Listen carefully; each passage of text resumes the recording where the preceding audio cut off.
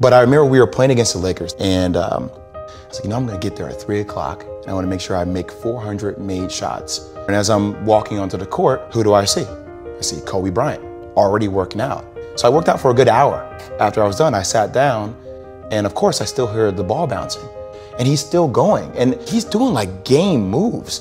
I sit there and I unlace my shoes, I'm like, I wanna see how long this goes. So I sit out there and watch, 25 minutes. I said, okay, I think I've seen enough. Come back, get in the sauna, get ready for the game. That game, he drops 40 on us. Right. So after the game, I'm like, hey, Kobe, like, why were you in the gym for so long?